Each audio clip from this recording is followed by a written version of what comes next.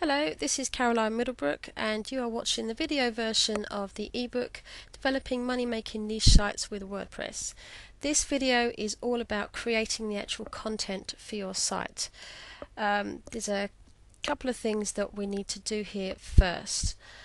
In the settings area, we need to change something called the permalinks.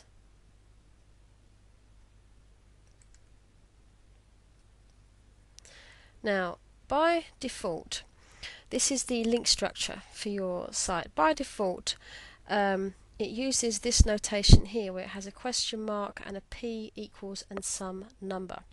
The idea of these niche sites is that they attract traffic via the search engines, which means we want to be optimizing our pages for particular keywords. None of these do this particularly well. We've got options to put dates in here. We don't want dates because we're only going to be putting a few pages of information. It's not going to be constantly updated. So we need to use a custom structure, and it's this, which is a post name with a slash and that little symbol whose name escapes me. And where is the save button? Save changes. What that does is it takes the name of your post and it encodes that into the URL. So the title for your page or post becomes the URL for that particular thing. That's what's going to show up in the search engines. That's what will get indexed. Now, another issue that I need to discuss, which has been highly debated in my ebook version, is whether or not to put your articles as posts or pages. As I mentioned in the introductory video, the idea of a niche site is it's just a small website with a few pages. You build it and then you leave it. This is not a blog. But some people prefer to write their articles as blog posts rather than pages to get some of the benefits that go with it. The main benefit which is argued is that when you publish a blog post, it gets distributed around the internet with something called a pinging mechanism. So it can appear in places such as Technorati, it's more likely to get indexed more quickly in Google, and so forth.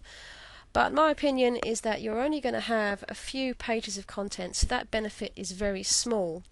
And if you do get to a point at some point later on where you want to add a blog to the site, for example, if one particular niche site starts to do extremely well, you might want to grow it from just the small niche site that it is into something more of an authority, then you might want to add a blog.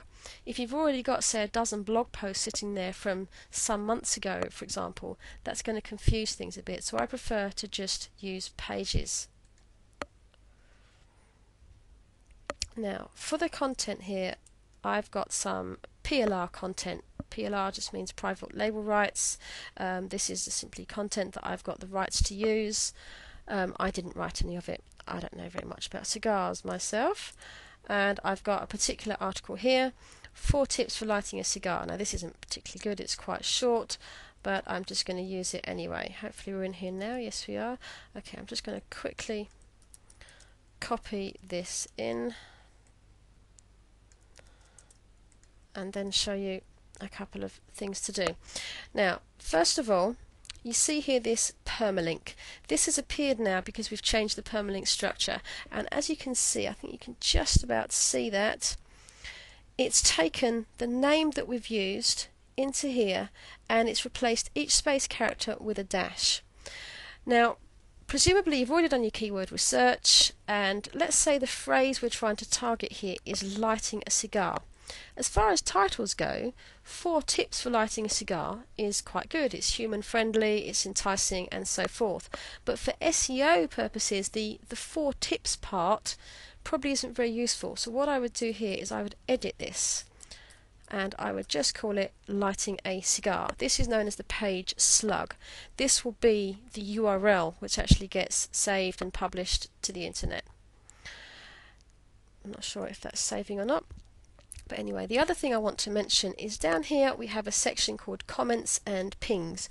Comments are the comments which readers can put, and they can put comments on pages and posts. Pings is what's known as a trackback. If someone else links to one of your posts, something appears, it looks a bit like a comment and it shows an excerpt of that. Now, in my opinion, always turn these off. The reason again is for SEO purposes. We want to configure our particular article to be targeted towards a keyword. So in this case it's lighting a cigar. Now I haven't actually looked at this article to see if it's keyword optimized, but presumably I would do that. So if you allow readers to come along and just put comments on, they're going to dilute the contents of your page with all sorts of rubbish, and trust me, they will post all sorts of rubbish. So always turn them off. These niche sites are supposed to be small, tightly focused sites with every single page being highly optimized towards one single keyword phrase. Okay, I'm going to publish this page so it then appears on the website. My internet connection is going a bit slow today. Okay, now if I come over to Cigar Heaven, I think it's going to appear in the right hand side. Yes, as I mentioned in an earlier video, this particular widget shows the all the pages on there. Now I'm actually going to change this in another video, but for now that's how you create your pages. So what I'm going to do now is I'm going to create maybe 5 or 6 pages in preparation for the next video, and then I'll show you the next step.